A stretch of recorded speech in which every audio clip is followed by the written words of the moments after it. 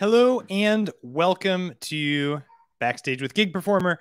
My name is Brett Pontecorvo. You might know me from these weekly live streams, or perhaps I've come across your feed through Live Keyboardist. And in either case, we are so happy that you are here. As you are coming in, go ahead and let us know where you're tuning in from. And actually, the question of the day today, mostly just to satiate my own curiosity, what plugin do you use the most? Like, if you had to pick one plugin that was the one that you used most often, what would it be? I think for myself, it's probably Contact, like some iteration of some Contact instrument.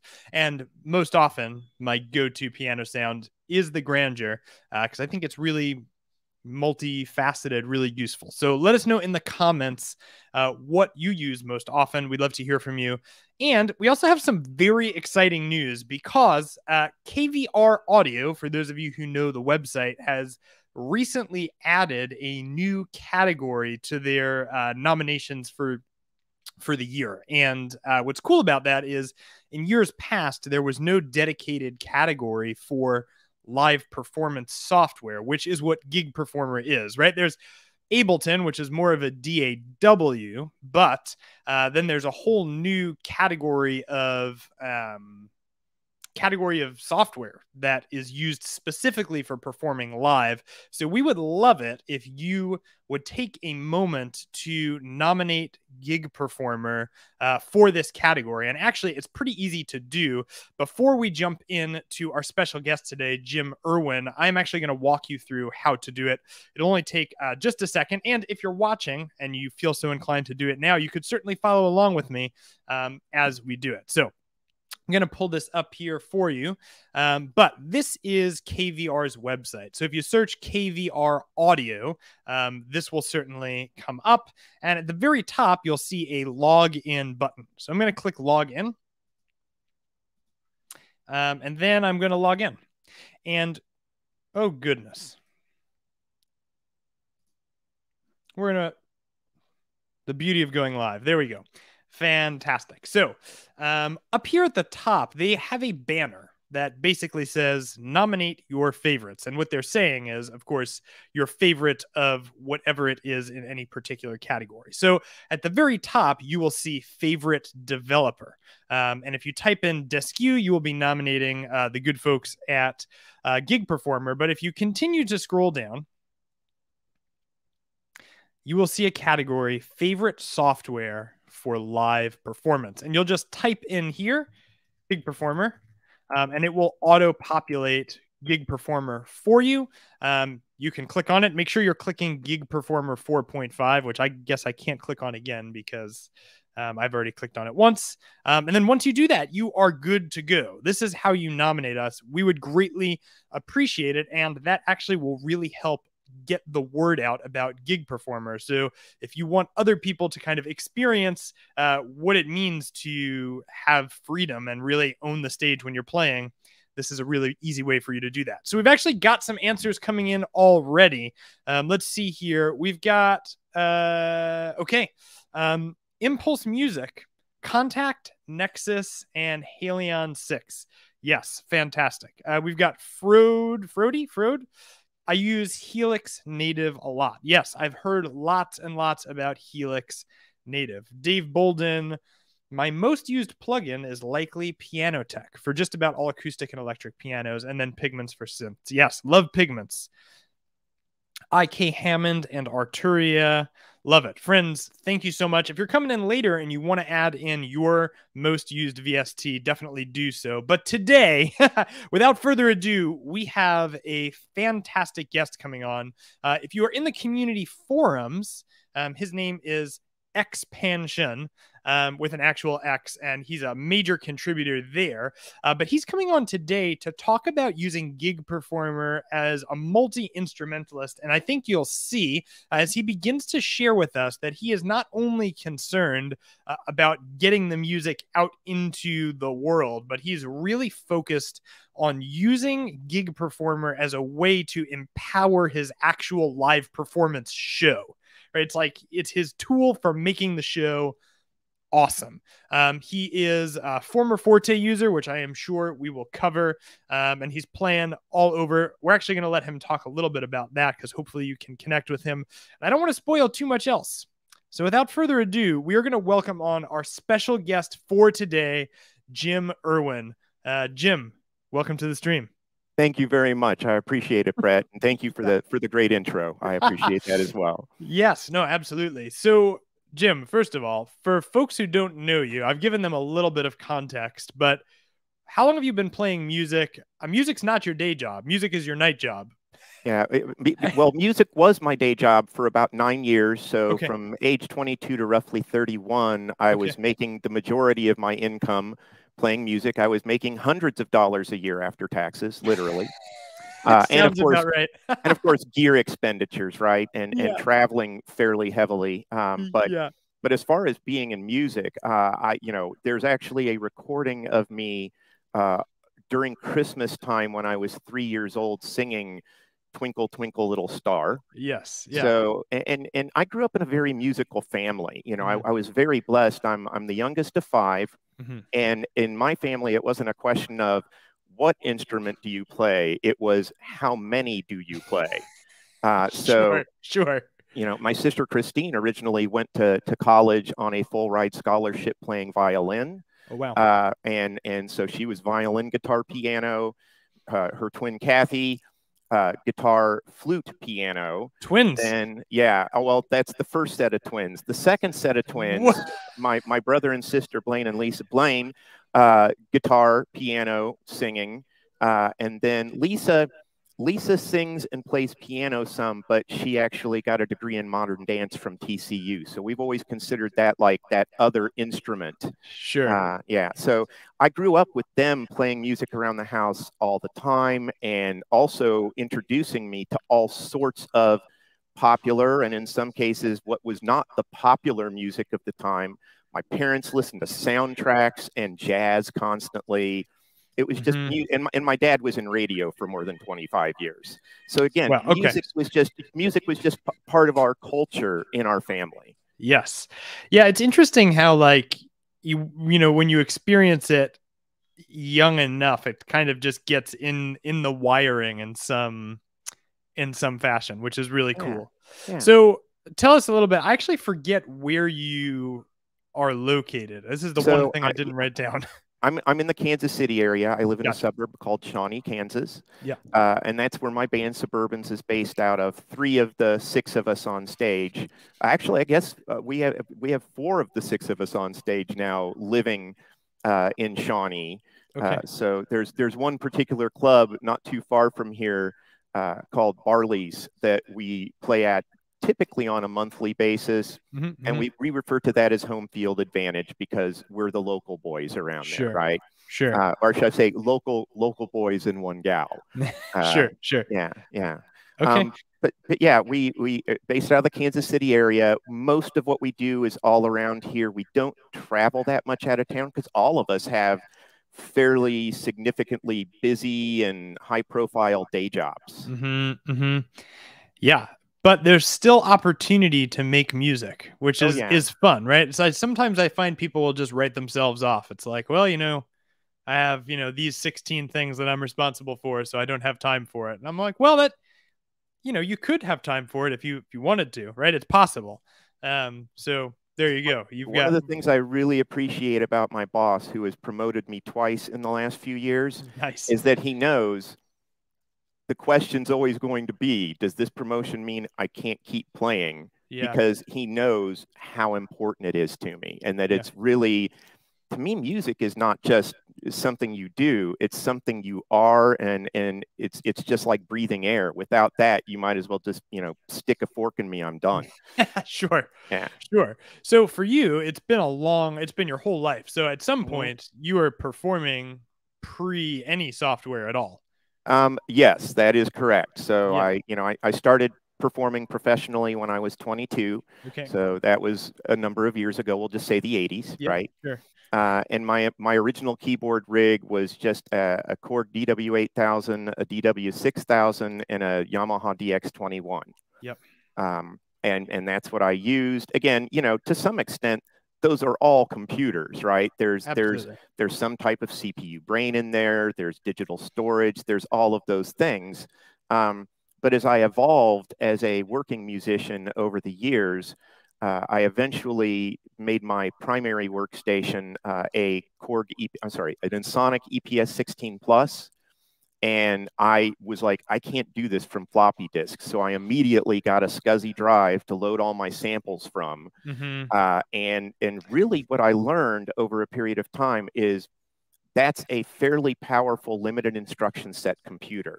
It's actually one of the things that gave me the confidence to move into the career I have now in software engineering.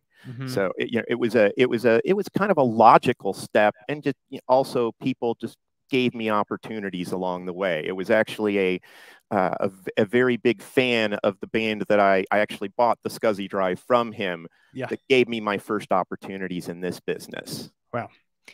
It's crazy how certain things lead to places you wouldn't have thought, right? I mean, so did you end up being an early adopter of like laptop performing? Or at what point did you convert over? So you were performing professionally for almost 10 years. Yeah. I assume you took a bit of a break. I did take a break. I got married, got the day job, wanted to take that career very seriously and make sure that, I had a chance to build that without the distraction. It's not like I wasn't playing at all at home, but I was not playing out. So, after being used to playing 250 to 300 shows a year, going to not playing much, that was a bit of a challenge. I took that break, built the career, started a family, bought a house, all of those things. And then eventually, the band I was with the longest, called Ace High, that was the one that I bought the EPS 16 Plus with. We started doing some reunion shows starting back in 2005. And that was the first time I ever introduced an actual computer to my rig. Why did you choose to do that? Just because you knew it was possible, or like, how did you end up making that choice? I wanted the virtual instruments, to be honest with you. And so I started looking at various options of how I could approach that. I mean, I'd used some DAWs at that point, but I had never really found something that I felt was a live performance host. Yeah. And I was looking around, and I'm totally a Windows guy for, decades, right? Yes, I'm happy to hear you've converted. Yeah, which we'll talk about more. Too. Yeah, we'll talk about more about that. But at the time, as I was looking around, it seemed like the logical choice for a live host was BrainSpawn Forte. Yep. So I got a licensed copy of Forte. I found out that Mark Kelly from Marillion was using that in his live rig. And I'm like, if this is stable enough for a Marillion show, then it's stable enough for me. It was not on a laptop. I actually didn't start using laptops for a while. So I had this big desktop that sat on top of my rack sideways, right? Because it was a tower, but I had it sitting sideways with a big CRT monitor on top of it. And that's what I used for my virtual stuff at that point. Okay. And was it a mix of hardware and software? Yeah, exactly. And I've actually been a mix of hardware and software ever since I started using, a live performance host and using VSTs until, quite frankly, last Saturday. So last Saturday was my very first all hosted plugins show ever. Wow. Okay. Well, that's pretty cool. So tell me a little bit more. Were you Forte straight through to gig performer? Did you have a tenure anywhere else, or? No, I mean, so when the vendor for Forte shut down shop, right? And I was a power user and was very much involved in the forums for that. That's one of the things that I've loved about gig performer is also Forte for an extended period of time had a really great user community that helped each other, and the vendor was very responsive to the forum. So he sold his customer list to the Cantabile guys. And so I got an offer to get into Cantabile for, half price or something like that for the first year, and decided to give it a shot. And I'm not saying it's a bad platform. It just didn't speak to me. Sure. Even though the overall paradigm is closer to what Forte is compared to gig performer, it just really didn't speak to me, and it seemed overly complex to do certain things that I found very easy to do in Forte. In addition to that, I don't know. It just didn't sit right, and so I started looking at various other options. I didn't actually download it and try it, but I considered Live Professor as another option. I considered I might use something like Ableton, but it just, again, for what I wanted to do with live performance, it didn't make sense. So then I started looking at the community forums for Gig Performer and found a number of my former Forte colleagues on the community forums there. Wow. So you started, before you downloaded Gig Performer, you started on the forum. Yes. Oh, wow. Absolutely. Yeah. Fascinating. Okay. Yeah. I feel like that speaks a lot, or like there's, for those of you who are watching, there's like a hidden tidbit of wisdom in there where like how much you can learn about something just from watching the conversation going on about it around the internet. Wow, that's fascinating. Yeah. Anyway, continue. So you're in the forums. So I was in the Forte users. Discovered Forte users, and there was actually either a blog post or just a forum post about converting from Forte to Gig Performer by another former. And I would love to say I remember who it was. I don't, but I can tell you this: it was very helpful. Yep. But I did struggle early on with that transition. And the thing is I kept using Forte. At the time, I had a rack mount Windows PC. That's actually part of my old rig that you'll show the pictures of. But that's a custom built Windows PC I put together specifically for live performance of music. And it has a 4-bay removable cartridge drive bay. So a backplane on there. So I can swap out drives on it. So I kept the Windows 7 drive for it for Forte because I found some stability issues for me with certain plugins on Windows 10. Okay. I actually still have that drive.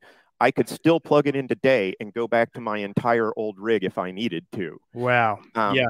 But anyway, so I still have that. Still have the Windows 10 drive that's working in there with Gig Performer, and I've been using for the last 3+ years. Okay. But I was having problems, and then Dave J actually helped me out significantly. We ended up having a really nice conversation right after the Chiefs lost the AFC Championship back in, I guess that was 2018, maybe 2019. Yeah, and he was preparing literally to go to NAMM the next day. Wow. It still took time to have a conversation and try and explain to me the differences in how I should be approaching Gig Performer. And I got to tell you, such a great guy, a great reach out, because I just kept posting, and I'll be honest with you, I wasn't getting it because I was trying to overthink Gig Performer. It wasn't so much that I was trying to think of it being Forte. I was trying to think of it as a programmer and not as a musician.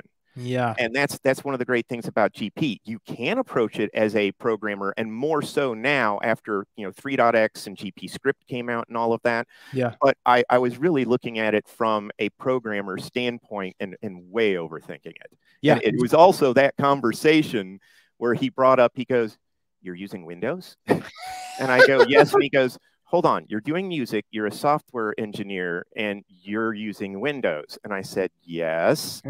and he was the one that planted the seed to eventually move to Mac. This has taken all this time to get there. Yeah. Yeah, it's a jump. They're different languages. So you must have been an early Gig Performer user then. Were you on version 2 when you started? I started building my first rack spaces in whatever the last full release version of 2.x was. Okay. And then 3.x came out, and I was in that grace period where I got it free because I had purchased my license too far before that, which again, I was very appreciative of. Yeah. But as soon as 3.x came out, I jumped on it immediately because there were a couple of things that I felt were missing from 2.x that was going to make things a little more difficult for me. The number one feature they introduced in 3.x that just made all the difference in the world was set list view and being able to build sets very quickly and easily. As a matter of fact, I could build set lists in Forte, but I can build them way faster in Gig Performer. The type ahead feature to find the song and being able to do it all with keyboard. I never even touch the mouse when I'm building a set list, and it's just rapid fire. It's so fast. It's so fast. I'm like, side tangent for those of you who have any interest in this, but like one of the like my favorite things of all time is like networked like note-taking software. Like that's my hobby. And when I use setlist view and Gig Performer, the way that it auto fills what you're doing feels a lot like the way those programs feel to me. And it really does. Like you can put together a set list in minutes. I mean, it's especially if you're keeping everything saved in a particular set, right? Like or a gig file rather. Okay, so wow, this is fascinating. So you were 2.0, you 3 came on, setlist view was happening, and so you were full on into Gig Performer. At that point, you were 100% in. Oh yeah, and so it was April of 2019, I think, was my first show with Gig Performer, and it was just an amazing difference from everything I was used to being. No, actually, I'm sorry. Was it before that? I can't remember. Doesn't matter. It was either 2018, 2019. You know, as you get to be my age, those years get a little blurred sometimes. But when I made that first jump, the show just went so smooth, and it was just amazing. And the band was also very impressed with everything that was going on with the changes. Yeah. Do you find that you've had like a mental shift from using Gig Performer? Like, do you feel less concerned with your gear?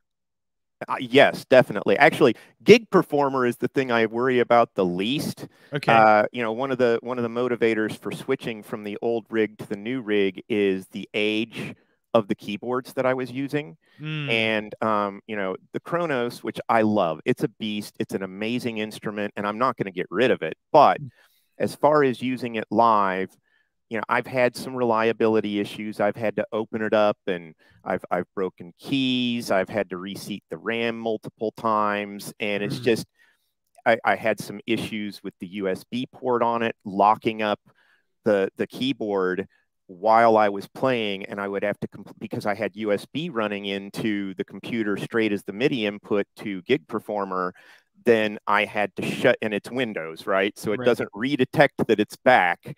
So it just, I had to completely reboot the Kronos, and then I would have to quit and restart Gig Performer as well. And that type of interruption from a live perspective is just, you can't do that, right? You can't take 10-minute break and just reload stuff. And then so I ended up switching to using a USB MIDI interface on, and then using straight USB cables on the Kronos. That solved that particular problem. But just, again, occasionally it would get a little freaky. And, you know, the Facebook groups I belong to for the Kronos, there are just certain things that it's known to have issues with, and there's known fixes, but I just can't afford that in a live setting. Yep. Dave Bolden wrote in, he had to open up his Kronos to wiggle the RAM modules a couple weeks ago. Yeah. And I feel like I've seen this in the forums a couple of times where people will be like, what happened? And it's like, yep, the Kronos.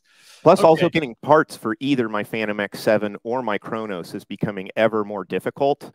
And I just don't want to tie myself to that problem anymore. Yeah. David, did you want me to pull you in? Yeah. We're going to bring David in. Okay, please. How's it going, David? It's going great. I'm sorry I'm late to the party. Your audio is clicking. I don't know why. You can't hear me properly? We can hear you. It's just got a little static to it. I don't know why. Hi, good morning, Jim. I just wanted to make a quick comment because you're demonstrating something that we've been claiming for years, and this argument always comes up with the in the music communities. Everyone has, or many people have this feeling, oh, my hardware is much more reliable than a software-based system. And it absolutely is not. And in fact, these days, the way people throw laptops around and they still keep running, I think it's almost quite the opposite. So I just think that's a very important point. Yeah, from my experience, that is definitely the case now. And it wasn't that way in my early days of using, you know, Forte and VSTs, and I don't think that was a Mac versus PC thing or anything. I think it was just the nature of the beast of the hardware back then. And also you were using physical mechanical hard drives versus SSDs, which that changed the game significantly. And also the load times for samples in particular went light speed comparatively. But it's also the case it's easier to carry a spare laptop as a backup instead of a spare Kronos. Oh, absolutely. And admittedly, my backup MacBook Pro is not quite as capable as my main one, but still can get the job done. Yep. Sorry, I just wanted to. I think that's a very important point. So I just wanted to get it out. No, yeah. Thanks for popping on. If you do come back on, switch to your built-in microphone. To be continued. I only have one. Oh, your MacBook. Well, we'll pull you back in. Okay. So Kronos is gone. Great. We won't call it gone. We'll just call it retired. Retired. It's retired. It's retired, yeah. It's retired. I love it. Yeah. We got Marty Wade popping in. I just wanted to shout out to him. He actually just recently did a video using Gig Performer for his keytar. Thanks for being here, Marty. Okay, so you got Gig Performer running. Mm-hmm. Let's talk a little bit about your setup. Like, okay. What are you using now? What's the hardware that's included? Why did you pick what you have? And also, sorry, this is two questions. We might have to break this apart. But you moved from Windows to Mac, which is massive. Yes. Why don't you tell me about that first? How was that? So, well, first off, let's talk about the reasons why I switched from Windows to Mac. And I am not a Windows basher by any means, because I have done several very successful years using Windows as my platform live.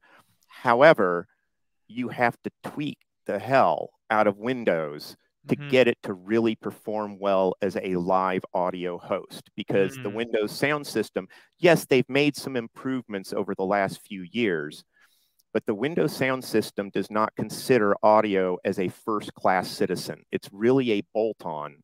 And even with the improvements they've made, DPC latency and other types of latency issues are something you are constantly working around.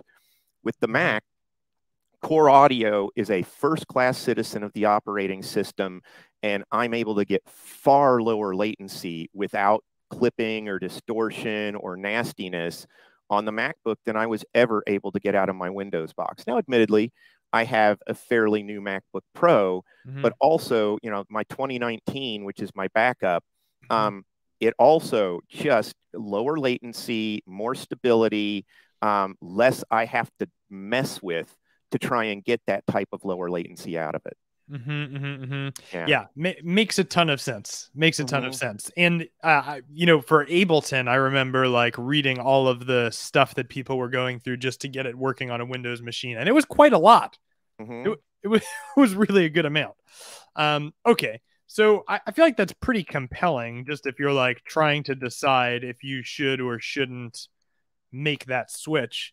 Just having audio be more regarded by the operating system. Yeah, it's a first-class citizen. So it's a primary concern of how the OS works in the first place. And the fact that I don't have to rely on ACO drivers anymore, because again, for each interface that you may use, and I went through a lot of them to get to something I felt was consistently stable and low enough latency, which is the same one I'm using today with Mac. I use a Behringer XR18. And I use that as a combination keyboard submix. Of course, I was using it for the audio outs of my X7 and my Kronos. Yes. And also my audio interface. But I also, and I'll show this a little later on, I also use it for a lot of routing purposes in terms of how my live rig works. Okay, fantastic. And actually, I've heard people using the Behringer for that before, which is kind of like a cool possibility, or it's good to know. Okay, amazing. So take us through what's next. So you're on Mac now. Yep. And how is it working? It is working fantastically. And I got to also say, you know, I was initially hesitant to go with, you know, the new Apple Silicon. Yeah. but this M1 Pro, it's like it just works. And there's, I even with some of my most elaborate setups, I never see my CPU go over maybe 60, 65%. Wow. But it stays cool on top of that. Wow. And I actually had an issue at the first show. I didn't realize it until we were halfway through the first set, but I had not plugged in, because I use a USB-C power cable that I just carry rather than the fast charge. I know this may sound silly, but the main reason is because I wanted a black cable and not a white one, because most of my gear is black. Yeah. It's an aesthetic, but I hadn't quite plugged it in all the way. And as a result, I was not getting, so I ran on battery for the first set last Saturday night. No problems. And it barely ate the battery. I just was, it was very impressive. Yep. I found similar things. So can I actually throw some pictures on the screen right now, and you can talk us through maybe what we're looking at. So if I'm correct, this is your old set. Is that true? That is my old setup. So up top, that's the Phantom X7. Yep. I have been using a Phantom X7 in my live rig since 2007. So the second round of Ace High reunions we did is when I introduced that keyboard. It's because my DW8000 just, it had been rode hard and put away wet back in my gigging days, and it was just not reliable enough for stage anymore. Gotcha. So that was the first new keyboard I'd bought in a long time. Okay. And it's been through hell and back with me. Yep. And then below that is my 2011 Kronos. I actually, even though that you have some more capabilities on the newer Kronos, like the Kronos 2, etc., you get some extra disk space, some extra sounds. I don't like the aesthetic of it with those wooden end caps. And again, I'm an aesthetics guy. I want something that looks good. People don't talk about going to hear a band. They talk about going to see a band. That's right. Anything I can do visually to make that a better story, more appealing, more exciting, things like that. I want it to look sleek. I want it to look cool, right? Yep. And that's what people say. That is the language they use. Yeah. They always say going to see. Right. Very interesting thing you point out. Okay, so actually, Dave just wrote in that this is the exact setup he was using. Interesting. Yeah, so it's a powerful setup. And were these things plugged into your Windows? Is this your Windows rig over here? So yeah, if you look just below the piece of wood there that I haven't painted yet, that's my custom built PC. Gotcha. There used to be some wireless devices directly underneath it, but I've got my second XR18 is sitting underneath the computer right now on top of the UPS. And yes, I believe in using a pure sine wave UPS for my most critical gear at every show. So for both those keyboards, for people who are not watching, for people who may not know, can you tell us what that is and why? Yeah, an uninterruptible power supply, or a lot of people will call it a battery backup. But there is a significant difference. I learned, actually helped with people from the community of Gig Performer, from the community forums. I had a gig in which I kept losing contact between the computer and the audio interface. And it was one of the first shows that I think it's the third show I used Gig Performer on. And it was just a nightmare and almost a disaster. I mean, it was one of the most stressful, sweating, trying to figure out what can I do with my two physical keyboards. And it all turned out to be a power issue. So I used to buy a cheaper single rack mount space UPS that was simulated sine wave, not pure sine wave. And I actually had just gotten a replacement one when apparently I plugged into some bad juice that it just couldn't handle enough, and it wreaked havoc with my rig. And it was a bad night. And so came out to the community forum, said, hey, had this disaster with Gig Performer, and everybody started asking questions. And between everyone responding, we nailed it down to I needed a pure sine wave UPS for some of the clubs I was playing in because they were old buildings, bad juice. Pure sine wave would take care of it. Costs about twice the money, but I got to tell you, for the peace of mind, worth every penny. And I have one in both my old rack and my new rack. Because again, I'll still use stuff in that old rack down here, in my studio, but I want it to be safe. I want it to be protected. Yep, absolutely. Okay, I'm going to see if I can Oop, this is a little funky. No, yep, doesn't work the way that I wanted it to. That's okay. All right, let's put this back on the screen because you actually have more gear. Yeah, that we can show. So so inside the rack is the custom built rack mount PC. Then my XR18 sitting underneath that. I moved some of the wireless stuff out of there into the new rig that I had just gotten before that. And then I also, what was I going to say? And then I got some other new wireless stuff that I debuted at the same show that I debuted the new rig. So I was truly working without a net and risking all sorts of disaster to happen. But I was just like, I set this date in stone for the new rig. I'm not going to go past it. I'm going to make this happen today. And then in terms of stands, that's just the stands I use down here for that rig. Yep. The Spider Pros are what I use live. I have 2 sets of those. I have one down here in the basement that's silver, that's for my practice rig, and I've got one out in the garage that I just keep only for the live rigs, and it's black. And again, I actually like everything possible in my rig to be black, and I wish my MacBook Pro was black. I mean, it's the one silver thing that you can see on stage if you take a look at it from the angle I play at. So I wish I had that, but that's that's okay. I can live with that. Maybe I'll find a cover for it or something. There you go. I was just gonna say, I feel like you could definitely get a cover or some paint. As everybody shrieks at the idea of painting a computer, but and then of course you can see that there's a monitor on top and a keyboard and mouse, because you absolutely have to have that when you're dealing with the rack mount, right? You got to have something to view on that's external, as well as the keyboard and mouse. Yep, absolutely. So you've replaced this now. Yeah. With this. Right. And just so everybody knows, yes, I have a monitor showing in this picture, but I only use that monitor when I'm programming down here or practicing down here in the basement. So when I take the live rig out, just take the monitor, keyboard, and mouse out of the picture. It's not there.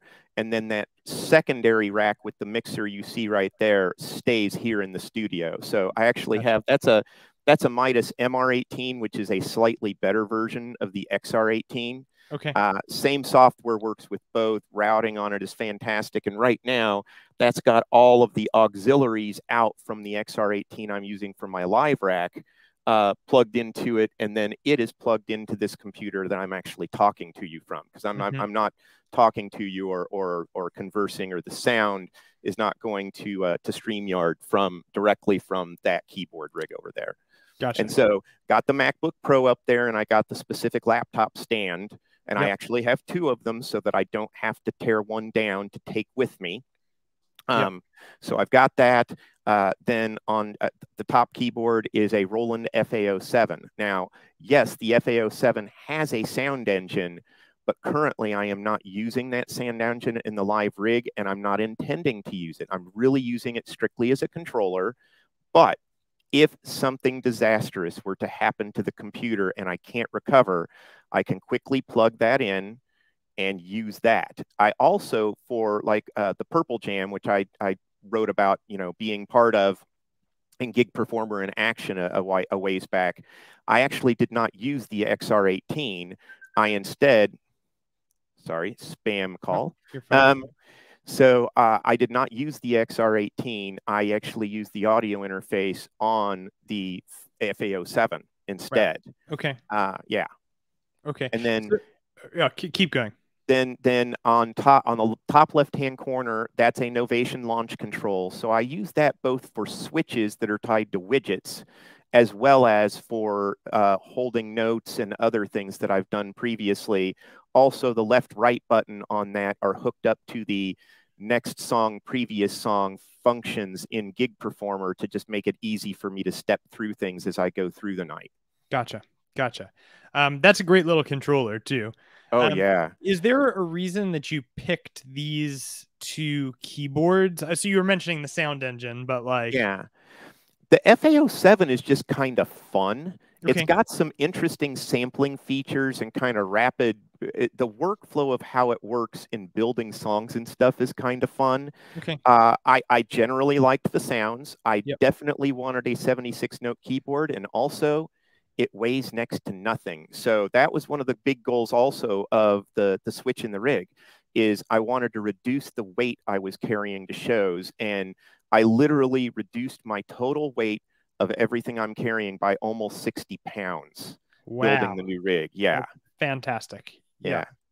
A ton of weight. Okay. So this is great. This is a very clear setup here. What else do you have? So you've got some pedals rocking. What are you doing with these? Okay, so down here, I've got 2 of the smaller version of the Dunlop pedals. So those are 2 expression pedals. The left pedal is attached to, I always look at left to right as top to bottom. So the left expression pedal and the far left of the sustain pedals there, right? Yep. Those are both connected to the FA07. Gotcha. And then the middle pedal and the right pedal, and that's a Studio Logic, what is it, a VFP3 or something like that? Yeah, VFP3. That's a 3-pedal Studio Logic. Fantastic pedals. Love the feel of them. Built really, really, really well. At some point, I'll replace the cabling on them because I've just found that almost any sustain pedal you buy on the market, the cables are particularly cheap and don't last. Sure. And I'm pretty hard on pedals, although now on the pedal board, I have a soft case for this pedal board. It used to be that I carried my pedals all separately, taped them down at every gig, wrapped cables around them. I don't have to do that with how I transport this anymore. And then the right expression pedal is hooked up to the bottom keyboard as well. The bottom keyboard is a Native Instruments Complete Control S88, and it's the Mark I version, so it's the one not quite as much display on it, but it's got the ribbon controllers instead of the wheels, and I really always wanted something with a ribbon controller, and I had this long before I bought the Kronos. This actually used to be the bottom keyboard in the rig before I bought the Kronos. So, and I also just really, really have missed having a full 88 notes, particularly when doing certain piano pieces, right? Yep. But even with the way I do splits and layers and move things across the keyboards, I always have a design goal to make it to where I have a single rack space per song. And I'm not saying that's the right way or wrong way to do it. It's just the way that speaks to me the best. And so having 88 on the bottom and 76 on top makes that a lot easier. Right. And also like having the consistency of it. Like if you're taking the one rack space per song approach, like the reduction in mental friction of just making the choice, this is the way I'm going to do it, is really helpful.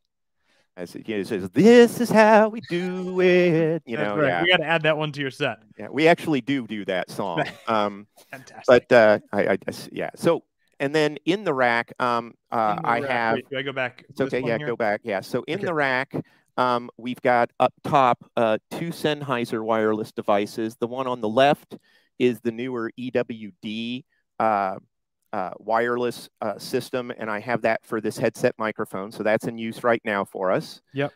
And then the one directly to its right, which I'm not using right now, is the EWG4 in-ear system. That's actually my newest piece of wireless gear. And that was the first show I ever used it at. I've actually had the EWD for about a month and a half, and it has just been awesome. I love that piece of gear, and my range on it has just been amazing. Yeah. And then because you move around. You also have a keytar hidden, not shown here, right? Yeah, I have the keytars, and I'm actually going to use the keytar in a little demo. Great. You know, because again, we're talking about multi-instrumental, right? Yes. So, and then below the 2 Sennheiser devices, I've got a Shure SLX-D4.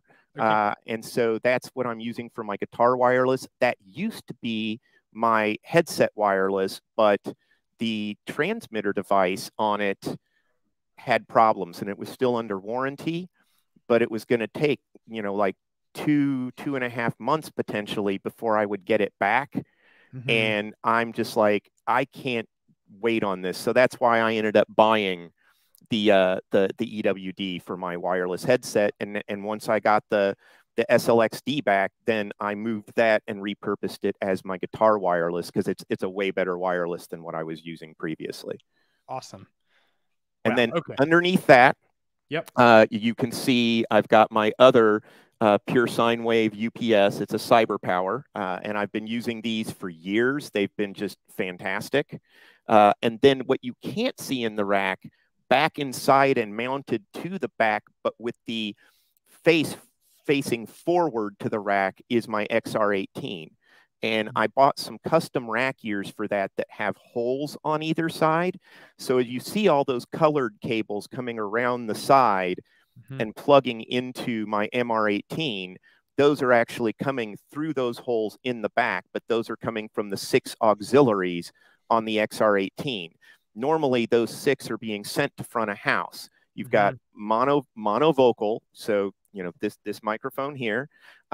You've got vocoder mono, then you've got stereo left and stereo right keyboards, then mono guitar, and then we're not using a click for anything I've got programmed up on the rig yet, but occasionally we will use a click, and so auxiliary 6 is the click, so that way everybody can mix all this stuff in their in-ears that they want as they want to. And our front of house sound man, Jack Roberts, who's amazing, he also can, you know, really kind of tweak things and individualize that. We got a question coming in here that I think is relevant.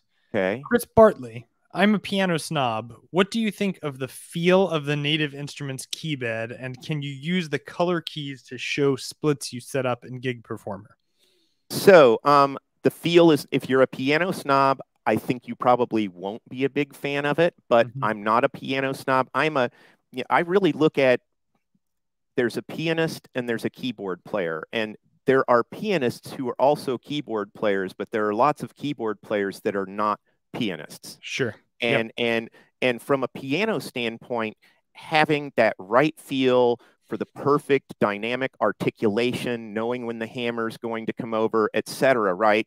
Those are all really important things. For me, less important. You know, I'll admit though, Chris, back in '94, I was playing a house gig at this really upscale restaurant and bar on the Country Club Plaza here in Kansas City for a year, and I got to play a full size Steinway concert grand 5 nights a week, and my piano skills grew amazingly during that time, but I'm still, I would not call myself a piano snob. As far as the color keys to show splits you set up in GP, it's funny you should ask that question. The answer today is no, because the software and the communication protocols to communicate with that feature on the NI keyboard is proprietary. It doesn't do it via sysx or any MIDI messages. But I have entered into a individual software development license with Native Instruments, and as I finish getting this rig all the way back up and running, I plan on creating a VST that is used explicitly for controlling how things look in terms of colors on the Native Instruments Complete Control series. So that is a goal of mine. I've already got the SDK. I have never written a VST in my life, so it's going to be a little slow going. But once I have that available, as far as I'm concerned, any of my fellow Gig Performer users, I'm not looking to sell this thing. I plan on giving it away. So, but also remember, if it's free, I also may not be like keen to a bunch of, you know, enhancement requests, or if you run into a bug, it's kind of use at your own risk. I'm making it primarily for myself, and it works. If it works for others, fantastic. I think that's how Gig Performer started. Chris writes in that he plays piano on 70% of his tunes. Yeah, feel could be important. If you're watching right now and you have an opinion about the best feeling not piano keyboard, let us know in the comments. Yeah, I'll tell you from my standpoint, if I was really focusing on piano, the Roland keyboards, in my opinion, are the best of a portable professional keyboard. As far as on the other side, keyboards that are fantastic for in your home that you're not going to have to move. I can't remember the name of the series, but Yamaha has come out with this hybrid that actually uses almost a full mechanical action, but with a digital engine for the sound, and they are just amazing. Yeah. Yep. I haven't checked those out, but we'll make sure to link to that. We'll have somebody find that for us. So, okay, can we look at your gig performer setup? Are we ready? Yeah, absolutely. Yeah, sure. So I'm going to put this on the screen here. Okay. Okay. So, and by the way, I'll be a little off screen while I do this because I've got to move over here and I don't have a good way to get the camera aimed that way. Totally fine. So you've got my screen up. Yep. So this is what we would refer to as a very basic set, right? This is one of my most basic songs that I play all night. You know, it's just basically a bread and butter piano and organ setup. But there's, you know, a couple of important notes here, right? Number one, I kind of split between using contact for pianos. And while I do love the Grandeur, if I want something really clean and beautiful, I think the Grandeur is fantastic. But for a more down and dirty thing or something with a little more, I don't know. I love the Maverick. We had this Sargent Cincinnati Pony grand piano in my house growing up that I learned on. And the first night I ever plugged in, or I loaded up the first version of Contact, I think it was 7. I'm sorry, not Contact 7, but Complete 7. So that's the one that came out the first with the Grandeur, the Maverick. I can't remember the other two off the top, the Gentleman, and I can't remember the fourth one, but that was the first version that came out with those. And I brought up the Maverick. I had headphones on. I'm down in my basement. Everybody else was asleep at the time. And I start playing, and I swear I could close my eyes, and I felt like I was transported back to that old music room, being, you know, 15 years old, writing music for the first time. And just, I started playing everything I remembered from when I was a kid, because it just spoke to me that way, right? Yeah. So anyway, but I also use a Piano V2 a lot from Arturia. So it just kind of depends on what's my need. Is the sound of V2 good enough in a certain circumstance? Because I don't have to worry about sample load the same way that I do, because it's a modeled piano instead of a sampled piano, right? So if you take a look at the wiring, it's very simple on this one. Come on, mouse. There we go. So if you look, I've just got MIDI and top keyboard, MIDI and bottom keyboard. So the piano is strictly on the S88. And then I use GSI VB32 for my organ these days. I was a big user of the first version of this. And then I kind of mixed between that and the organ V2 from Arturia as well. But now that I'm on this rig, I'm strictly using that for my organs at this point, at least if they're not like a synthesized organ, right? Sure. But I love that. For the switch? Just in general, I love the sound of version 2. I wasn't going to introduce it to my old rig, knowing that I was building this one when I bought it. But I was like, you know, I've always liked this, and I'm kind of in a spending spree on the new rig. So I'm just going to go ahead and pony up and buy myself a license. I've tried some other organs. I've used I actually used to love B4 from Native Instruments that they discontinued after Complete 6, I think it was. Yeah, that sounds right. And it was not compatible with Windows 10. So when I moved to Gig Performer and Windows 10 and 64-bit and all of that stuff, I couldn't use it anymore. I'd heard that there was a binary out there from an earlier version than the one I had that would work, but I was like, I just need to find an alternative. So that's when I started using the first version of GSI VB3. Dan is writing in and wants to know how long it takes to initially load this rack space. The rack space itself, or my entire gig file? I think he's asking the gig file would be my gut. Gig file is currently running 2.5 to 3 minutes, but I also have not finished every song that you see, every rack space you see listed here. Right now, I have a subset of our set list that we basically wrote the set list to make it easier for me to hit my September 10th date last Saturday. Love my band leader, Keith Sorrow. He is very good to me when it comes to this stuff. He's also my best friend, so it helps, you know. For anybody who's concerned about load time, we do have a predictive loading feature. I was meeting with somebody the other day. Turning that on really reduces how long it takes to open it. So if you're working in set list view, that is an option if that's a concern of you. Anyway, continue. Yeah, well, also when it comes to predictive loading, just so you know, I actually have done this both with predictive and without predictive. It speeds it up by maybe a third, but it doesn't speed it up as much as I expected it to. It could be something I'm doing, couldn't tell you, but with my old Windows PC, I found, and 3.x, I found predictive loading to be unpredictable in terms of what might happen. So, but also my Windows box had significantly more RAM than my MacBook Pro does. I've only got 16 gigs on the MacBook Pro. I had 32 on the Windows box.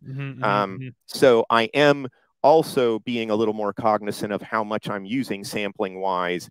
But I'm not worried about going to predictive loading. I've really tried it both ways with this rack. I've just chosen not to do it for the time being until I really need it. And the reason for the long loading time is we're getting ready to make sure that there is glitch-free instantaneous switching between racks. So you pay for it a little bit on the front end, but you know, massive rewards on the back end for the whole time you're using it. Okay. All right. So anyway, so those two, and then I just, audio mixer down here. Yep. This is kind of what I call an earlier version of my standard keyboard template, my keyboard rack space template. Yep. But in all of those, I have a 16-channel mixer. I always have default the 1 and 2, which is a mono input. So that's the one that I'm going to be typically sending guitar or vocoder to. Yep. And then I've always got that going to outputs 1 and 2 down here.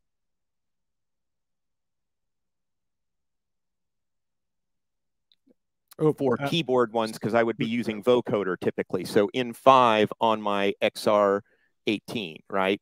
Okay. So that set up as a USB channel. So it listens to USB versus to the analog input on the front, because you can do that on any of the channels on the XR18. Awesome. Then I've got Piano V2 coming through this gain and balance control. The reason for the gain and balance control is that any song that I know I'm going to be taking a solo, I want to make sure that solo is going to be heard. Right. So I have a widget on my front panel for boosting the gain that's tied to the third button from right on my Novation launch control. And because it's that type of a control change, you can also sync the lighting on that. So, and I'll kind of show what that looks like here in just a minute.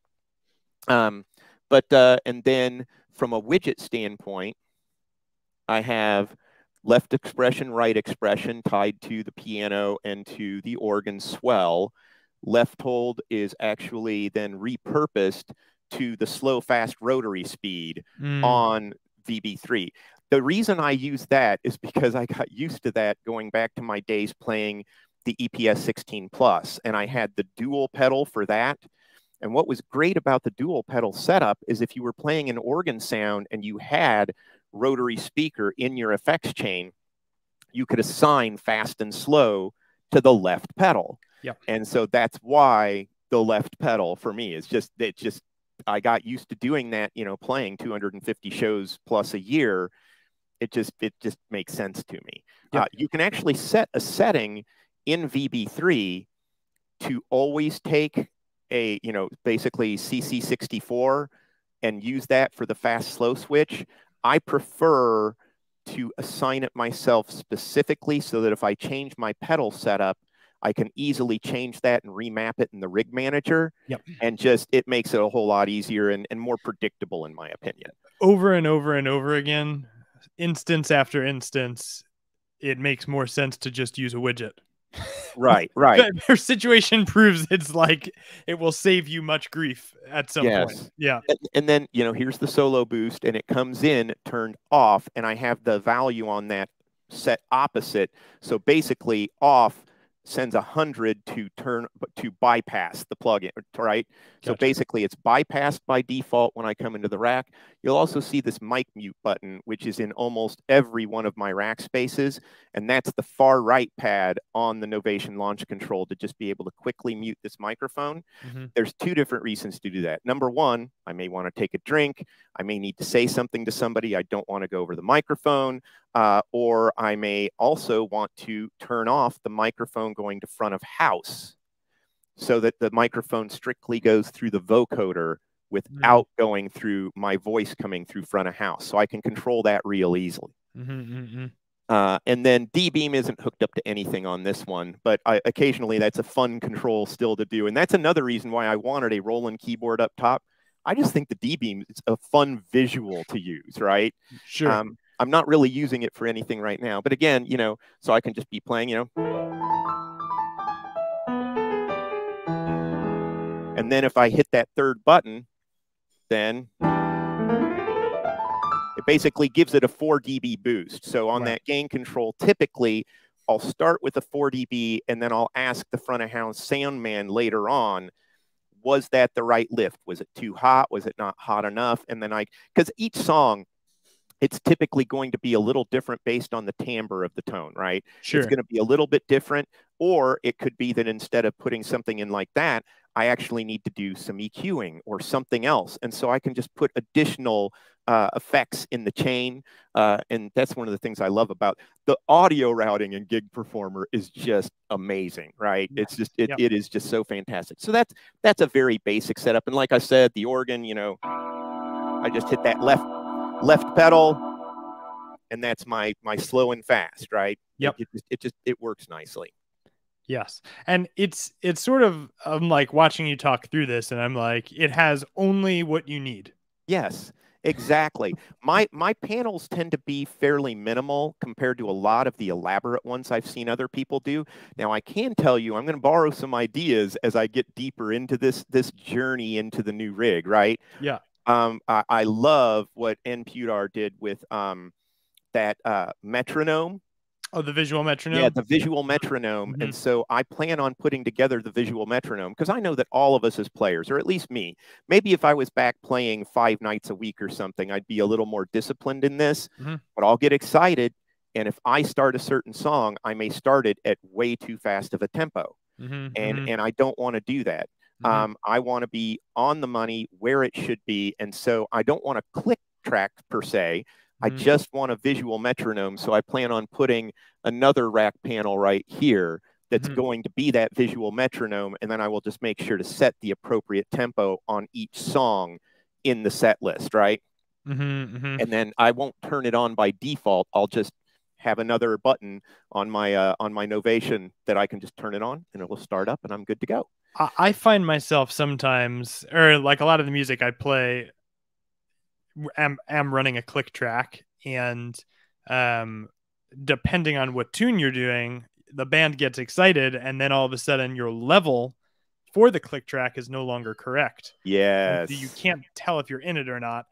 And I've thought I need to set one up for that particular gig file because I always find myself just looking at the outputs at the bottom for the blinking of the metronome out, which is fine. But yeah, this would be it would be a nice addition.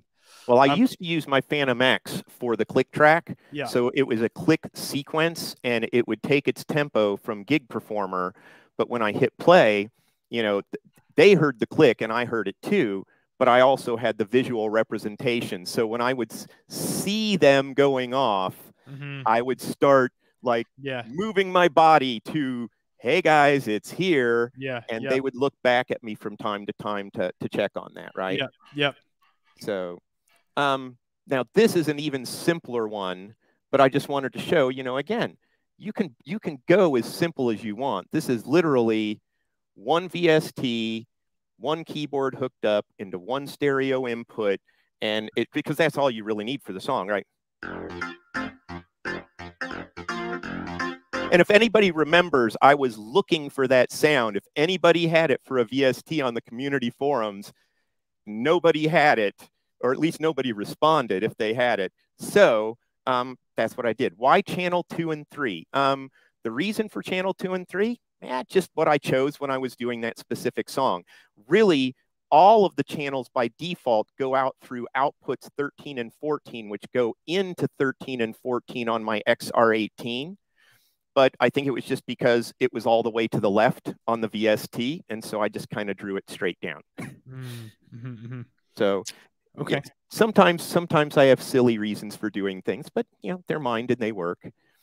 Okay, so let's take a look at something a little more. Now, I'll admit this bottom panel, just ignore it. I'm actually not really using it, but blinded by the light. So this is where things start getting a little more intense, right? So here I'm using Contact for the choir, you know, so it's like the Mellotron choir piece. I'm using it for the electric piano sound. That's the main opening part of the song. Yes, this is the Manfred Mann version. And then I'm using GSI VB3 for the Hammond sound. And I'm using Serum. By the way, Serum is one of my new favorite plugins. Oh my gosh, yeah. I love it. It just speaks to the way that I work, but as a wavetable synth. Because you know, I go from back in the old days of analog, right? I learned how to program initially on a modular that was custom built by a friend of my brother's. And the first time I ever played that thing, I was 12 years old. I was hooked on synthesizers from then on. I was like, oh, I gotta do some of this, right? Yeah. So anyway, Serum is for that, you know, that ramp up sound. So I've got on the, and I'm going to switch my my camera view here real quick. Give me a sec, so that you can see what I'm doing on the keyboard. There we go. Okay, so this is keyboard view, right? So basically, the song starts out, you know, with the electric piano up here, you know.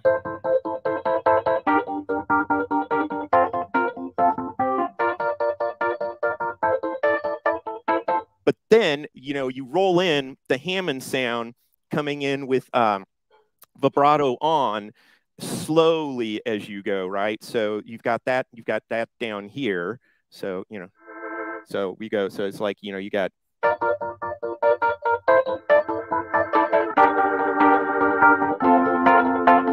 But here's where the real magic comes in, is when I go down and start playing the combination of the Hammond and the Mellotron together.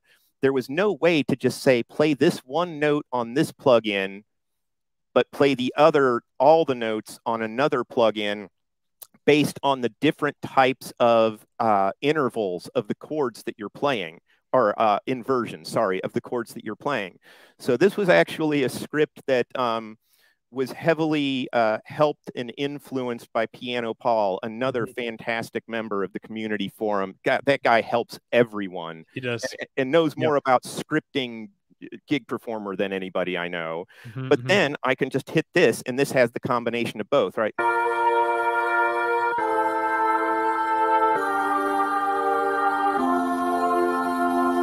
And so single note, and then I basically have a script, and I'll show what that looks like. Let me put that back up. Going back to my script window, right? So, you know, it's funny. I don't get there very often, so I'm always like, window. Thank you, window. Yeah, and then show current rack space. Yes, there we go. So this is a rack space script. So as you look here, you can just see basically anytime I get a sharp 1 from this MIDI interface block, right? Then it sends it, but it sends it with the transpose. So this is what's building those chords on top of there. Now, people may say that's cheating. No, that's you trying to cover multiple keyboard parts that you can't handle with 2 hands. So, and I'm a big fan of combining things and making them easier to make it sound more like the original, or more full, more rich experience for the audience and for the band as you're playing. And like I said, some people might call it cheating. I call it the way I do things, and I'd rather focus on the performance than on what some people might consider the pure way to do something, right? Yeah, and if somebody didn't want to go through the trouble of scripting, you can use Ripchord, which is a great VST that will do something similar. David, did you want to pop on? I'm going to pull David in for a moment here. Welcome, David. Hey, yeah, I was just watching that because I used to do exactly the same thing with the script. But when ripcord showed up, it's a very simple VST. You can basically define, these are the notes that should be played when you press this key. These are the notes that should be played when you press this key. So you could just define each of those note event things that you have. You could just define those as a single entry in ripcord. Nice. Yeah, it's a freebie. I'll definitely have to look into that. I was not aware of ripcord, but I don't think that was out at the time I originally did this on the old rig. Neither. I found out about it more recently, but it's exactly designed to do, and I've done the same thing with actually more tricks, because I've wanted to arrange, when I play notes, I want some notes to go in the thing to go to one plugin and other notes to go to another plugin at the same time, so I could have a torus bass along with a string chord and a choir chord all going at the same time. So you can just do multiple ripcord instances. Excellent. I will definitely look into that. Thank you for the suggestion. Yeah. Thanks for popping on, David. Did you have another thought? Yeah, I was just curious. You mentioned, and other people might have noticed this. You're feeding stuff into channel 2 and 3 of the audio mixer. How do you have that set up? Because normally they're pairs, 1 and 2, 3 and 4. Yeah, that's because the very first, actually it's not into 2 and 3, it's into 3 and 4. 1, 2 is a mono channel, so it only shows up as a single channel. Oh, you have it changed that way? Yes, Channel 1 is always mono. We may want to make that more obvious so one can see that. It's set up mono very specifically, so when I'm using vocoder or guitar, although in my guitar rack spaces I don't use a 16-channel mixer, I only use I think a 4-channel mixer. I'm going mono, so I'm only doing one channel, so I really don't need the stereo. And I chose not to do the stereo feed on StreamYard today, just so I didn't end up with not being able to have the auto noise canceling if I needed it. You're making me think there's a little usability improvement we could do to make it obvious whether something's a mono or stereo from looking at it. But I have a bigger question that I want to ask you. Given the amount of gear that you're hauling around, why would you not set up an iPad instead of having a massive big laptop in front of you when you're live? Because the iPad is well, I guess I could take that and put that where the laptop's sitting, but I'm still going to drive with the laptop. An iPad, in other words, I am not prepared to use an iPad as my sound engine. Number one, I couldn't use Gig Performer. No. Oh, okay. You're just talking about as my display. Yeah, no, not even as a display. If you use something like Lemur to access widgets and things like Next Song and so on, right from an iPad, instead of putting it right in front of you, which you could put it on a little pole by itself. It'd just be much smaller and less like in front of everyone. So I've just wondered why you didn't think about doing that. That's a more down the road kind of usability thing. And again, when I did this particular exercise, right? My goal was I've just got to get everything up and running enough to be able to gig with the new rig. But as my bandmates will tell you, and most of the people who know me will tell you, I'm always making usability improvements to my rig incrementally as I go, and it never stops. They refer to my rig as the Starship Enterprise, the bridge of the Enterprise, or the space shuttle. On a regular basis. Yeah, I've heard that one before. You're not the first that considered that, trust me. I've actually considered getting one of those those plexiglass LED signs that you can do etching of words into, that says NCC 1701, and end cap it on the Native Instruments Complete Control S88, so it faces the audience, right? I love it. Cute. Anyway, I was just curious about the iPad, because I was looking at that massive big laptop right in the middle of your keyboard. I don't know how you face the stage, but I play at a 90-degree angle to the stage, so it did again, because I've had a tablet up there, because we have a Windows tablet that drives our light show, and then we have a light person that uses a Galaxy Tab, to remotely control those lights. that is actually what used to sit in that spot. But now that I don't have this massive monitor sitting over on my rack, and I really didn't want the computer over at the rack. You know, when it was the main guts of the computer were underneath that shelf is where I put beverages. And I certainly do not want something to happen that it gets knocked right into the MacBook. So that's another reason why I stuck it up there. Is to keep it out of harm's way. Anywhere near my rig at a show. I mean, it's just those are just banned. The bottle of water with the cap on sits somewhere, but that's it. Yeah. Yeah. Right. Sorry to interrupt again. No, okay. Totally fine. We had somebody come on recently who uses Duet. Anyway, okay. So you've shown us all of these things here. Let me get people so they can see your overhead. So you have this scriptlet that's running that triggers those chords. Yes. Actually, a script, not a scriptlet. Remember, this one is a script, right? Okay. This is a script, and I'm actually going to show that scriptlets are one of my new favorite features in Gig Performer, and it's not because a rack space script or a global rack space script is not a good thing. They are great things, but I'm used to developing where I've got IntelliSense on everything, and I make so many errors just trying to declare my variables sometimes that are just by nature locally scoped into a scriptlet that just makes it easier for me. Sure. And I'm always for making it easier and quicker given all of the different things that I do, right? Of course. Yep. So anyway, and notice it says upper keys scripting, and it shows that this particular interface is included in the scripts that are going on. Yep. And so that's you know, and it has the declared name of min for MIDI interface, right? Yep. Yeah. Okay, so let's move on, show a couple of other things.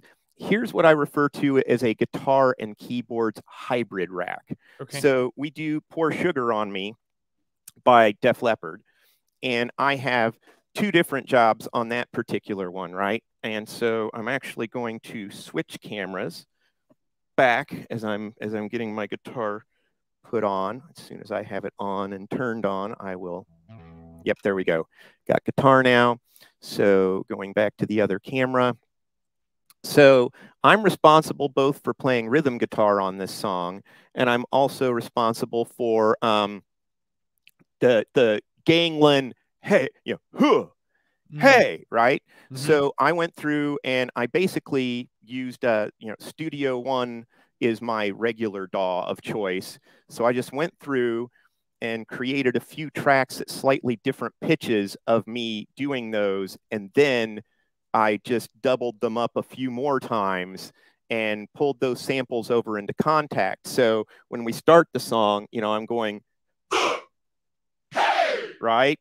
So that really gives a nice impact to that. And we're still saying those things or shouting those things in our microphones, but it's a really nice augmentation for that effect. But then I'm also, you know, I don't know why my guitar's playing that low right now, but anyway, it doesn't matter. But you get the idea is, but is it because your gain is bypassed?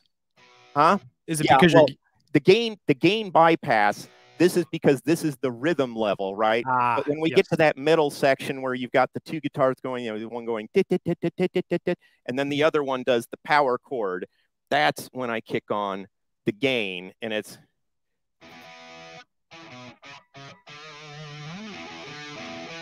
right. So I'm the one responsible for kicking up on that one. I need to go in and revisit the volume on that guy. Anyway, but you know, again, using pedals, right, with widgets to control certain things from a guitar chain perspective. I'm going to give another example of this real quick, and then we'll come back to a couple other keyboard ones. So we do this song, and I'm not going to call it out by name, but we do this song, and so I have a couple of different duties on this song based on what I and our actual guitar player. And by the way, I do not call myself a guitar player. I would not insult real guitar players with my hacking skills.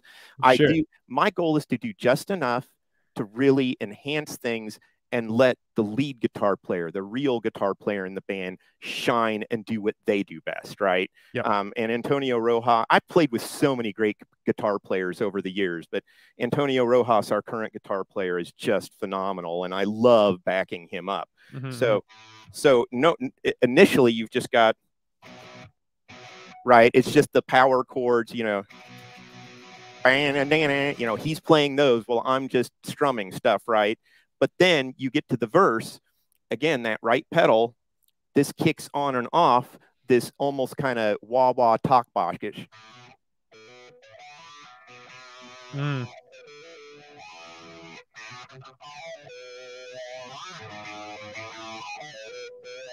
You know, so you do that.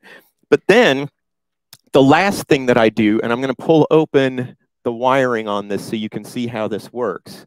So if you look on the audio mixer right now, you've got channels 1 and 2 muted and channels 3 and 4 active. And I've got 2 different instances of guitar rig going in. So instead of just doing some gain changes or something like that between tones, I actually use 2 completely different types of amp simulations. So if I want to get into that little cleaner piece, right, I use the left pedal and it switches which one is muted and which one is active back and forth.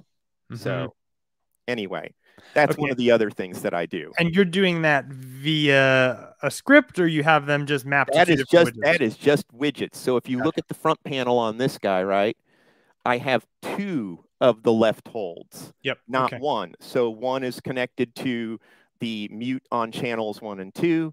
The other one is connected to it on channels 3 and 4. Yep, gotcha. Yeah. Gotcha. So, but without having to like have extra stomp pedals or a fancy pedal or something like that, I just consistently use my sustain pedals as basically active channel changing, turning effects on and off. And I've used the expression pedals before to do, you know, wah-wah stuff. And, you know, we used to do Sweet Emotion by Aerosmith. I actually used to play guitar as the carrier through through Morphoder from Waves. And I would route the microphone as the carrier, and I used it as a talk box to do that sweet emotion. You know, wow. Yeah. So this is like another case for widgets, as whatever it is, but it's like, you know, because you're using widgets, they can really be whatever. They're just another on-off button. You got it. Okay, one other thing I wanted to make sure that we covered here is we're almost at 90. Is you also send information to your drummers? Yeah, absolutely. So our drummer has this 30-foot MIDI cable that plugs into the MIDI output on the S88. We used to do this from the Motu Microlight 5, but that was another piece of gear I was able to remove from the rig because I was going back to using USB MIDI, and you can route a secondary MIDI source through the S88's MIDI out that doesn't talk to the 88's itself, essentially, right? So, which is fantastic. So if you look at the routing on this, right, I'll actually show this on something that we would have a specific drum set on. I mean, I send something to everyone. He has like a default set. So most songs get the default set, but certain songs have a specific patch that they need. Right. So if you look in the wiring, you can see I've got MIDI out to Octapad, and that is routed through the Complete Control S88 port 2 for MIDI out. And then you can see I've got, actually, I don't have the, I must be, no, here it is right here. Yeah. So here I am sending a program change, and it's 89. So 89 is his Uptown Funk one, right? So, but every single rack space has a MIDI out block going to the Octapad, and we'll actively change that. And for certain songs that we do fast turnaround, him having to like go through and figure out where it's at, it would slow things way down. So, for example, a lot of times we'll jump directly out of a song into the Cupid Shuffle, which has a very specific, and it needs to start instantly when we go into that next song. So I just do this. He doesn't have to worry about it. Everybody's happy. Wow. So we got to get him on Gig Performer. That's the That's the next step. I know you're a bit of a gig performer evangelist. You've had many people popped over to gig performer, so we'll follow up with you in a couple of weeks and see how that transition has gone. Okay, so and that's kind of like another cool use case. It's like you're not actually playing the drums, but you are enabling your drummer to play the drums more easily. Yeah, and if I wanted to, since it's going to as MIDI in, if I really wanted to use that as a source for percussion on top of what I've got going on, right? I could do that. Yep. I'm not. I haven't done it to this point, but I certainly could. Yeah, I actually didn't even think about that. So we got a question coming in about complete control. I guess, so I'm asking this question out of ignorance. I see you're using Contact. Have you ever considered using complete control? The answer I stay is away from it. What do you do? I steer away from it as well. I think if I just want to go in search of sounds across the entire NI, and I can't remember what they call the technology, because I know Arturia also, participates in that, etc. I found that the overhead as a plugin from a live performance standpoint, it becomes a bit of a memory hog and a bit of a performance hog. And so that's why in my live rig, I like to keep things lean, mean, and clean. And so that would be why I don't go straight to complete control. We got another question here. What do you use for lyrics? I send program changes through Band Helper, which also does the PCs. Do you use lyrics or do you just know them? I just know them. Okay. I occasionally, when we've learned something very new that I've got a lot of different vocal parts on, I'll just use like a word processor and have that up on the screen. And like I said, I've had this Windows tablet sitting up there for years for running the lights. So if I need that, I'll put it on that. But I don't do anything for lyrics. NKS? NKS, yes. Thank you very much. NKS is that standard for how you advertise your sounds to complete control to make it easy to find things. Yeah. Awesome. Wow. Thank you, Dave. I wouldn't have come up with that on my own. So if you have any questions for Jim while Jim is here, feel free to put them in the comments. Jim, did we miss anything that is interesting?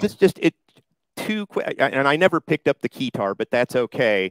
One thing I say with keytar, I love my wireless keytar. I use the Panda MIDI Beam, which I think is the best on the market. The build quality is a little low, but the technology and the stability behind it, I've not found anything that. And I've used a couple of the Alesis Vortex, the Vortex 1 and the Vortex 2. I always end up running into stuck notes at some point or something. Really, I've had occasionally a stuck note with the Panda MIDI Beam, but typically it's because I've accidentally hit the transpose button on my AX1. So when I release the note, it's not the same note as I pressed down. And so it gets stuck. So I actually have a button assigned off of that to the MIDI panic button. So if I need to do that, I can do that. But also, speaking of keytars, if you're going to use a keytar, I highly recommend that everything you have programmed on your keytar, just in case you have a keytar failure, whether it's your wireless, whether your batteries die, whatever it is, always pick a specific keyboard that has the exact same mapping of everything that you're doing on the keytar so that you can jump back to the keyboard and use it as a failback for that problem. Yeah, anything with wireless, it's good to have a bit of a backup, or a battery even for that. Yeah, and like I keep a cord handy for my guitar just in case something goes wrong with my wireless and I need to go wired, because occasionally you'll run into those venues that are so saturated with stuff you can't really do anything about it, right? Yeah, we're getting a special request for your keytar demo. Can we make it happen? Sure, absolutely. Yeah. So the one I have dialed up for this is, and I love this one because there's a story behind how this one happened. So we do Bang Bang by Jessie J, Nicki Minaj, and Ariana Grande, and all three parts are sung by our amazing female singer Jillian Brower. Give me one sec. I've recently redone where the power switch is on this. Actually, my keyboard did it for me. The original switch on this thing, the slider, became so loose. If I started jumping around during jump around, because I literally do jump with jump around, it would slide off. and I'd lose. So, and I'd get stuck notes. I get, that was another stuck note issue, right? Yeah. So let me pull up Bang Bang. And so on Bang Bang, and I'm going to back up here so you can see the keytar a little better. Okay. So on Bang Bang, I've got, the main two sounds through most of the song are this one and this one, right? So it's like, and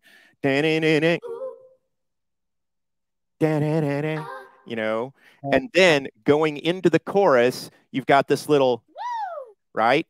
Now, all of the voices on this entire song, Jillian came over to my house and I took her through a recording session in Studio One to just capture all of these parts.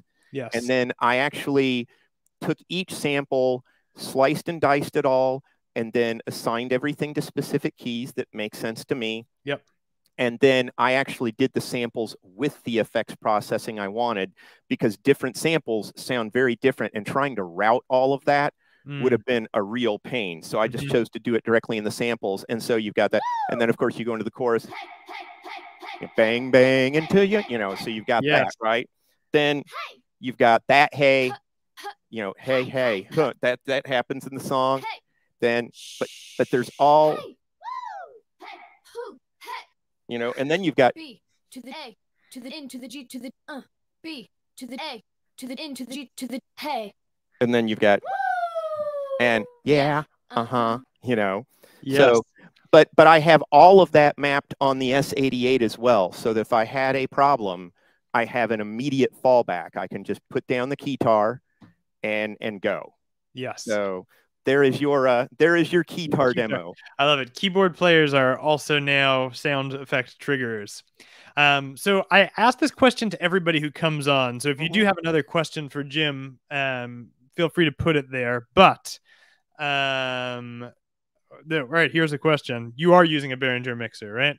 Yes, I am. Yeah. And it has been literally, so rock solid. The funny thing is, so I bought the first one. My sales guy at Sweetwater, Alan Finkbeiner, I was wanting a new interface, and he goes, and literally I got them the first month they came out. And I go, okay, Behringer is not well known for reliability and being able to take the rigors of gigging.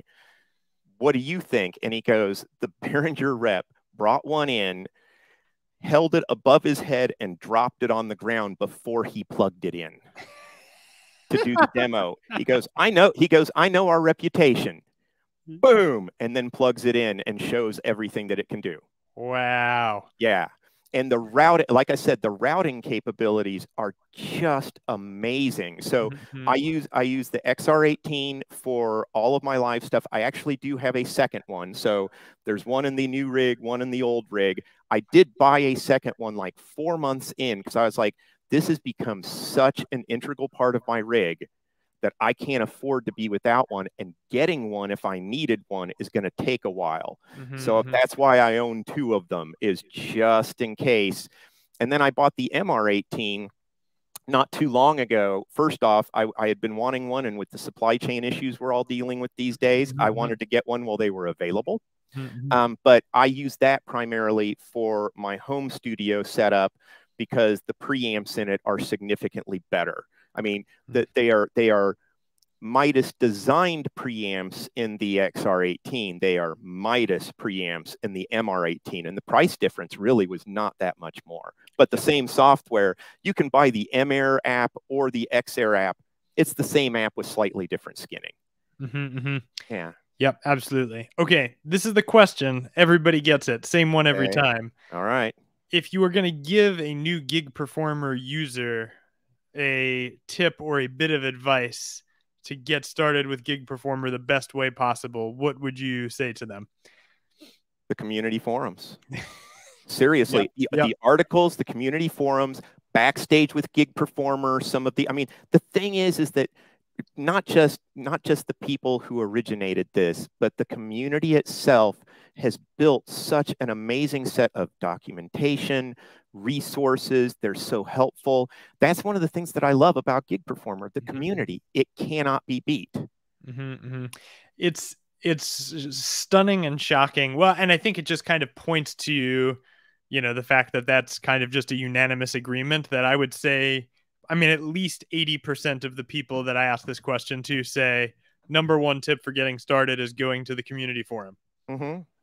So that's awesome. I can tell you, the other guy that did the Purple Jam with me that shared my rig where I was playing guitar and he was playing the keyboards, Vance Collins. That's how I got him started. And I said, just go to the community forum, start asking some questions. You'll be sold there. And he does have a license. He's still. We just temporarily lost you, but I'm assuming it will come back. Okay. Am I back? Oh, you're back now. Okay. You're back. That happened when we were testing earlier. Anyway, but Vance, he does have his license, and he has started building out his rack spaces. But we're talking about like making sure we use the same standardized plugins between the two of us. So if we needed to sub for each other, we could do so really easily. Yeah, this is Vance's public call to action to finish setting up his gig performer rig. Right. Well, Jim, thank you so much for being with us and sharing all of this awesome stuff. My pleasure. Massive value. Friends, if you're watching, we will be back next week. Next week, we're going to be going over the top things that people have shared over this last series of interviews. And the following week, we will have special guest Andy Burton coming on Backstage with Gig Performer as well. So make sure you're on the newsletter. Make sure you are in the forums so that you can be updated and know what's about to happen. Jim, thank you so much for being with us. My pleasure. And thank you so much for asking me and for Impudar getting me involved in all of this and doing the article on Gig Performer in action. But no, the community's great. You all just keep performing with Gig Performer. It is the right stuff. Thank you. Oh, by the way, Jim, where can people come see you play? Do you have a Facebook? Do you have well, so we have both Facebook and then suburbanskc.com. Okay. So that's our website. It has all of our shows at least through the end of this year that we currently have booked. And just go to shows there, and that actually just it just pulls a feed from our Bands in Town page as well. So you can find us on Bands in Town. You can find us there. We're playing a private party this weekend, but really excited about this one. The following Friday, we're playing on the main stage right before the headliner for the night at the 2022 Plaza Art Fair. And that's a nice coveted spot that we've been trying to get for a long time. So I'm really excited for that show. Awesome. So we're going to make sure that these things are linked up in the description. David just sent it to me, so we'll make sure that's there for everybody. Jim, thanks for being here. Friends, we will see you all back next week. Thank you all so much. Thanks.